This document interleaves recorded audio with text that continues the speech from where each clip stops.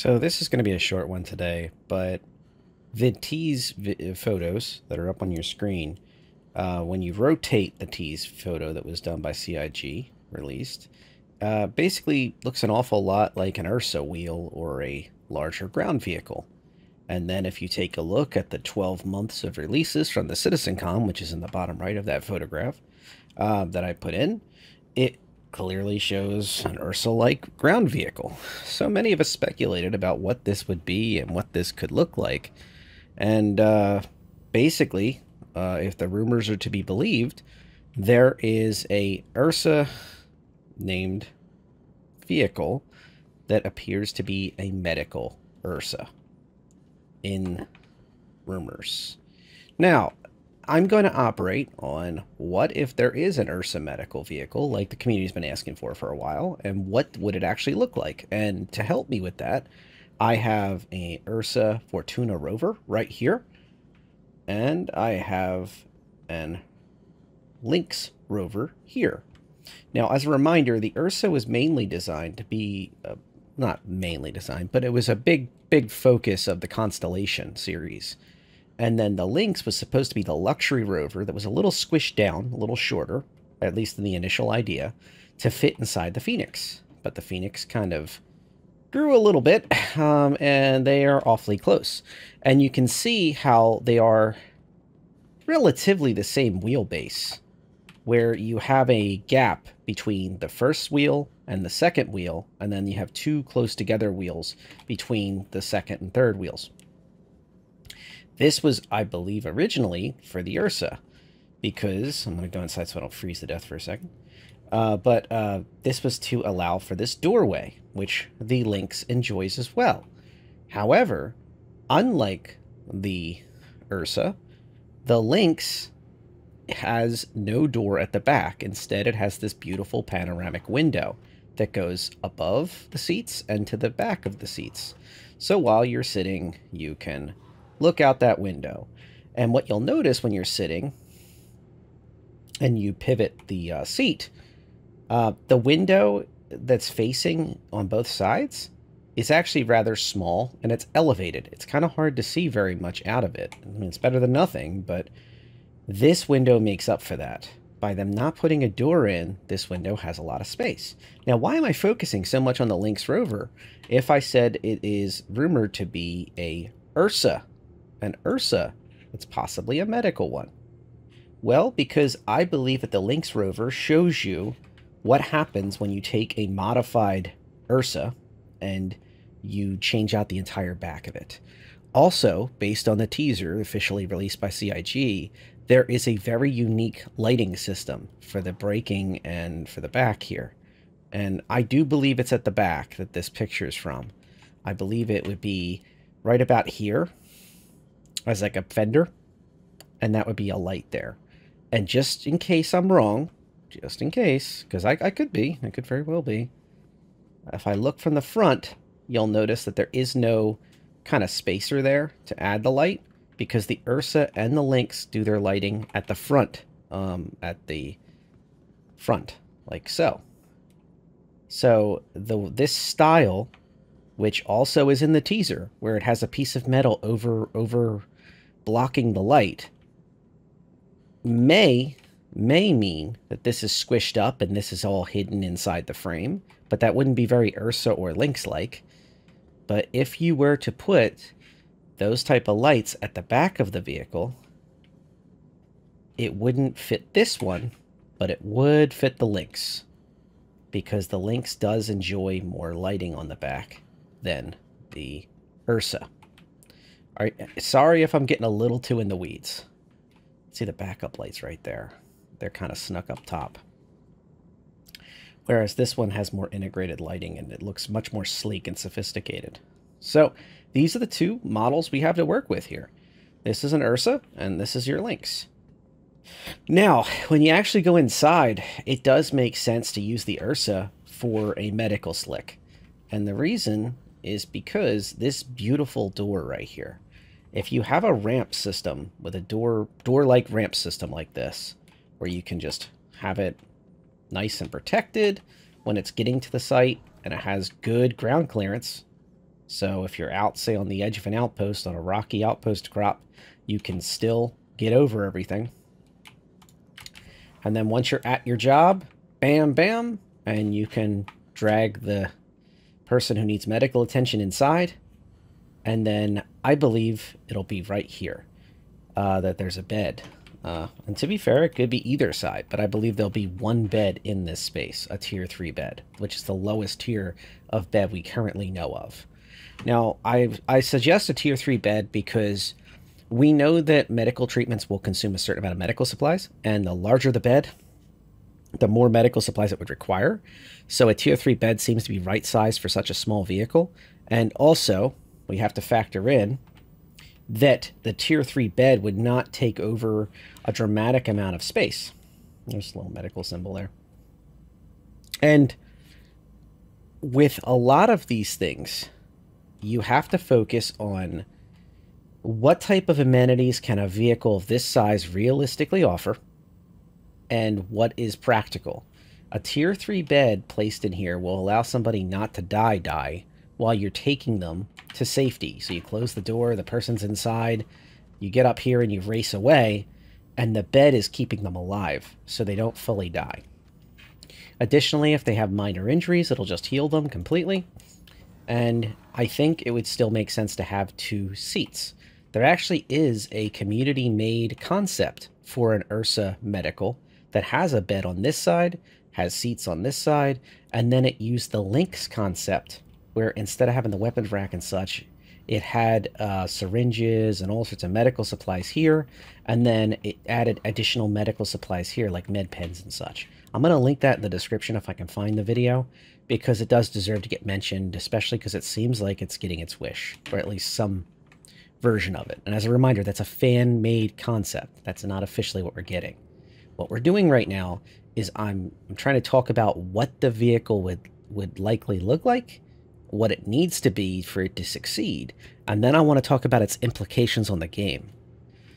So, inside, back on the Ursa, so the Lynx, we can see that we have this little fridge here, where it actually has drinks that you can take, and these are way more involved than you think, because you could easily stock this thing with waters and medical supplies and such.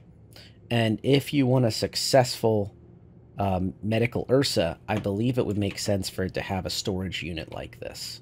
Some type of fridge-like device that you can place things in, you can take things from, and ideally already comes pre-stocked with medical supplies. A lot like the C8R Pisces that already we have in game, that acts as a medical kind of little ambulance. And I don't think it's going to supplant that vehicle, that ship. I think it's going to be more of a smaller scale. Additionally, a few weapon racks that are secluded like this would be a nice touch. And then once again, the bed would be across here. So it's pretty nice. Let's see if this storage works. It's another example of like integrated stuff that I shouldn't do live because I don't know if it works. No, the champagne got placed instead. So, what we have here in this one, in the Lynx, is a few things you don't need. So you don't need stock charts or anything like that, right? But in the medical unit, we may have things that are put away. And back to here again, we have to work with what you need and what would be nice. And once again, the bed being down here, some medical supplies strapped up above would be nice. And then I would try to take away these as much as possible. So if you have a body, your animation won't get blocked throwing the body on and off the bed. Additionally, like somebody injured, you know, they might need to like roll off the bed or something. So it would be nice if these seats could close still. And then you'd have like a full thing. Like when you first come on, you have more space. You're dragging a big heavy body and then you're flipping it onto the bed. So that's mainly your workspace. And then these are just a nice to have. And for a small crew, I mean, a small 4-man operation, it wouldn't be a bad vehicle for those type of hits. So I guess I should dive right into that topic. Should this actually turn out to be an Ursa medical rover, specifically an Ursa, I think that they should take design cues and elements that they learned from the Lynx, which is more modern than the Ursa in the pipeline development. And I think that they should take this hyper specialized ideas and move them back over to the Ursa for the Ursa Medical. Additionally, I think that the things that work on the Ursa, like the Ursa rover has these seats that are jump seats on the one side, they should pick a side and then allow you to open and close the 2 jump seats and keep those. And then add in medical supplies instead of a weapons rack here, and keep 1 weapons rack over here next to the components and the storage lockers and such. A lot of this is really, really good. As long as it has 4 seats, and not including the bed, it's going to be quite a nice little vehicle still. And don't forget, it still has a weaponized turret on top, which I'm not quite sure how I feel about. For reference, usually medical vehicles, as they get bigger, this may make them more of a target, although you could also argue that NPC and player pirates and such might not take nicely to it anyway, so why not give it a little turret to fend off things when it's going into a dangerous area to get people out. Now, on to the topic of actual use cases, into like what this will change. If there is an Ursa medical rover, one of the things that this thing would amazingly do is be able to button up and be taken out into the field. And that doesn't sound like much, but remember, this thing is not going to have to deal with AA as much. And with distribution centers coming in that are rather large, it would be nice to be able to park a distance away from, say, a hostile distribution center, and literally be able to park up. Let's play this out. Let's just pretend my game isn't stuttering or whatever. And let's say this is our ship. Obviously, our ship would be much bigger, but let's just pretend this looks like an M7C Mk2. Let's say this Hornet right here is our ship. We hop out of the Hornet. Things are crazy. Instead of the ground going crazy, it's actual enemy fire that was hitting the ship. The ship's actually kind of damaged. We can't go any closer. The distribution center is this building right here. For whatever reason, the AA is on the other side. And yes, I've seen that before, where they like only partially the turrets are destroyed. We all pile into the Ursa rover. We play with the lights to make sure the lights are off as much as possible if we're going to deal with players. And we take this thing around.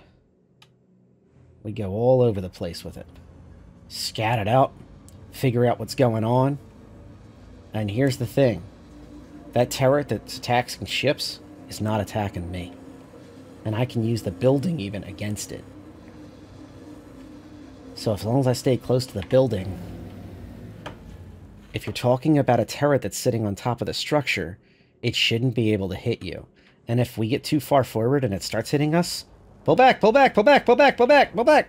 And you can literally pull back until it can't see you anymore. And then you all pile out. And the thing is, you've got a spawn, not a spawn point, but you have a medical point right here with extra weapons and ammo and such, and a medical bed. That's a really useful tool if you guys end up in a fight trying to get there.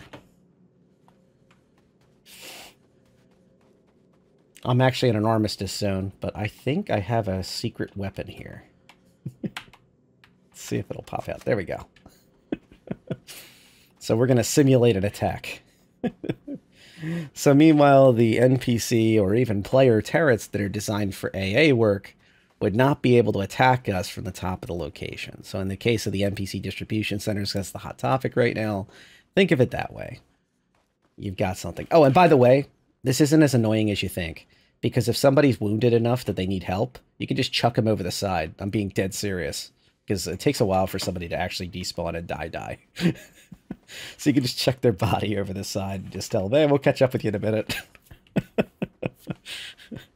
Because as you're fighting through the place, as long as you're still outside, you can do things like that. And this ain't the best example, because I was hoping that this would have an opening up here. Like a really designed structure that's meant for you to actually engage and fight over. There would be openings along the sides that are like stairwells and such. This thing ain't giving me any mercy, because it's not meant to. It's meant to look nice from above. So I'm going to see if I can climb this corner right here. And if not, oh well. Oh, let's holster our quote weapon, end quote. Let's see if we can get up there. Nope, can't. So, in summary, try to picture this as a nice little tool to get you into places you're not supposed to go, or get you an advantage on the field. And in general, this type of platform is handy. You're not flying in, getting yourself shot up. You're able to get in, and it would be nice to be able to extract through this and have a vehicle that can literally do healing. It is not an I win button, because what I want you to remember about the medical supplies on board is that it does consume some each time. Now, it won't at first, most likely, unless they make that change, surprise, they spring us on us on 3.23, if it's coming out in 3.23. But no matter when it comes out, or whatever situation it comes out in, it will eventually require medical supplies to run it. So what'll happen is you will end up costing you resources to run that thing every time you heal people. So I want you to remember that. I'm going to need a medical truck the minute I need it. Now, what did I just do? I did something silly. I'm having fun. But more importantly, I was able to use the Paramed tool to give my health back. I would not just be able to do a tier 3 injury that way. So if you've seen like your leg or your arm with like a, a symbol on it and such, and it has a number, that's the tier of injury. Now, tiers of injuries can get really severe in the sense like you see blurry vision and from detached retinas. Literally, that's what the devs called it and stuff. So like they can be very serious. But even like a tier 3 injury can be legacy, where it literally limits the hard number of hit points you have, so your percentage of health state cannot go above a certain amount, even with Paramed tool, which is a tier 2 healing hand tool. And also, it can change like your weapon capabilities, your ability to run, how long you can run, etc. Being able to jump onto a bed and just eliminate that tier 3 injury is very, very useful. So with our mission now successful, let's talk a little bit about use cases on ships and outposts. I think in particular ships are by far where a medical Ursa would seriously change things. Because a medical Ursa means that you can put a tier 3 medical bed on any ship that can operate this thing. So if you can put this on a ship, the ship is now able to do medical up to tier 3. Yes, I just got done saying tier 3 medical isn't the be all end all, but still, being able to mount this thing on, say, a constellation like I just described earlier, especially if the colonies never get medical. Some people have always pushed for the Aquila, for example, which is a science vessel, to have medical. Well, you don't have to wait for CIG to make that decision, yes or no. You can just pop one of these into the bay if it comes out as a medical Ursa. And guess what? You've got medical now. Tier 3 ain't the greatest thing ever, but it's very, very good in the sense of if you're trying to do long-term endurance flights that are even reasonable distances, you don't have to worry about, oh man, we're in Pyro, we're in the middle of dangerous territory, I really don't want to risk docking at that pirate faction's outpost, we kind of have mixed relations with them, there's players camping it, whatever, that are friendly with them, not friendly with us. You don't have to worry about any of that with this. Because if you have this sitting in your cargo bay, in the vehicle bay, you just go down there and you turn it on. One of the other ships that will greatly benefit from this thing, if we have an Ursa Medical, so just imagine this as an Ursa Medical, is the Valkyrie. The Valkyrie has enough room to fit an Ursa. And if you put a Ursa Medical on a Valkyrie that's designed to carry multiple squads of troops, all of a sudden that thing gets really interesting, because that's one of the big missing parts of a lot of drop ships. The dropping is fine, and the purist among you are probably pointing out that it doesn't actually drop the seats out the bottom of the Valk. You go down the ramps out the back, you run out the side doors, whatever, and then it acts as a gunship to help support the guys that it drops. But the folks that you drop are going to take injuries. And whether you call it a drop ship or not, you are dropping off troops, and then those troops will have injuries. What do? Having a medical ship, a vehicle on board, is a really, really nice speeder upper of time. It keeps the people that are near death alive, and plus you can keep throwing them off the bed, getting the light injury people healed up, and then put the near death person back on it while you're hauling back to base. That's pretty handy. I mean, at the end of the day, I can't think of many reasons I wouldn't want an Ursa medical. In particular, comparing it to a traditional Ursa like one of these, in this case, yes, it's the Emerald, but that just means it has a different paint job around the sides. That's all that means. In the case of the Ursas, unless you lose the turret or something, the only thing I can think of that would make it worse is that it would cost more, and it would probably only be a small amount different. And, I mean, they could go all whole hog like the Lynx and suddenly say, oh, it's a luxury somehow or something, but I don't see that. I kind of see it as somewhere in the price point between a regular Ursa and the Lynx Rover, and that doesn't give it a lot of price movement. So, you don't want to price it too high where the sense of people start saying, well, I might as well just get a C8R and a Pisces. And I'll get to that in a minute. But the point is that where it makes sense to have a rover, it makes sense to have an Ursa medical rover if there's going to be one. And so I think this isn't going to like seismically change the landscape of what it's worth bringing, but I think it will become the staple of many players, many backers. If you can fit this on your ship, it's worth it.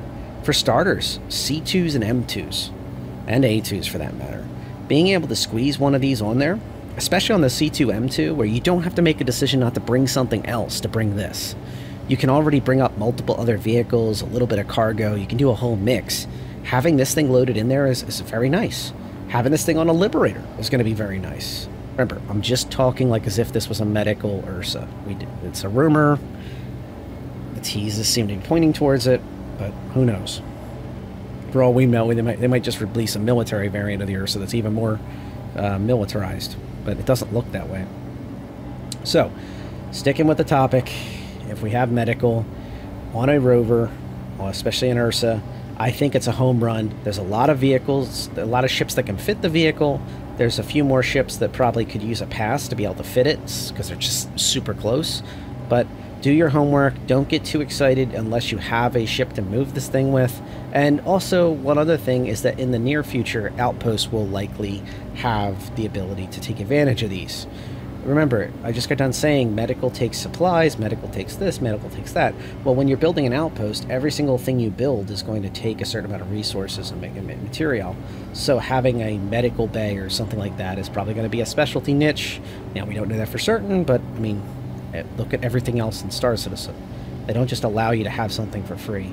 The whole point of the game is to make decisions about what you bring, what you build, what you consider, what you trade. And medical's one of those many options. It's not the only option. But being able to bring a vehicle that can do medical that you can leave in the garage or leave outside is really useful. And yes, we do already know there's going to be vehicle garages and such they keep talking about, or at least they said they're looking into. Having medical that you don't have to worry about, especially when you're early days of forming an outpost, or maybe you're just doing it off the truck outpost if in the future that they have issues. There was a Cyclone MT. And then being able to decide for yourself, when it's time to go to something bigger on the medical side. So that's kind of my thoughts, is where exactly is the Ursa, if it became a medical device, if it had a medical version. And I got good feelings. I really do. I think there's a place for it. And I don't think it's OP. I don't think it's something that everyone will buy in game, out of game on the market, on the hangar. Although I do think a few people will be taking referral dragonflies and referral little snub fighters and stuff and changing it over to that, because it is that useful, especially for late gamer players that already have a ship or two at the very least. May see a lot of use for it. And yeah, if you're already listening to this and it's already out or something, and we got a surprise for 3.23 or something, greetings from the past. And I think you're in good hands, as long as it's got a tier 3 bed, as long as it's got some drop items that you can use for medical supplies out in the field. it's going to be solid. And I think in general, the Ursas are a great little vehicle. They're one of my favorite ground vehicles. And when you hear people complain about ground vehicles, yes, they do complain about all of them, how they bump rocks and whatever, whatever, whatever. But out of all the ground vehicles, by far the one that has the least complaints is the Ursa series, because they're just, even though it's waggling here on the ground, it's one of the more useful vehicles. It just gets the job done. It understands what it needs to do. It's no BS, especially the Ursa variant. I'm not talking about the Lynx. I do enjoy the Lynx, but I do understand people don't like it. I get it. But with multiple entry points, entries and exits, it allows you not to get camped in as easily. It has a turret to help keep the guys back a little bit, and that has enough room for you and your friends. And if it has a medical one in the future, it'll even allow you to bring your friends home a little bit more intact. And that's a pretty good thing to do. Because then they'll want to keep playing. If they die every time you guys go out, you're going to have a hard time recruiting people to come play with you. To me, an Ursa medical variant is a home run, and I really, really, really want this rumor to exist. Oh, that's going to do it for me. Thank you for this experimental video, for hanging in there. Thank you to my long-term subscribers for sticking around. Make these as much for you as I do for myself. And tell me what you think, especially, this isn't some type of farming comments. I genuinely enjoy these conversations. I'm sure you could extrapolate that by now, and see I'm honest about it. And do you think an Ursa medical would like break the game in some way? Do you think it is too early maybe for an Ursa rover that's medical? Because you know, your favorite ship is impacted, i.e. it can't fit an Ursa already, let alone a niche model. It just makes it sting more. Or should these clamps, basically, should this ship be able to be loaded in more unique ways, like Orca Carryall style from GDI and Command & Conquer series, you know, basically clip on to something larger and just be carried around underneath the ship? I'd like to hear what you think. You know, I've heard that one before, and I really thought that was nifty. All right. Take care, everyone.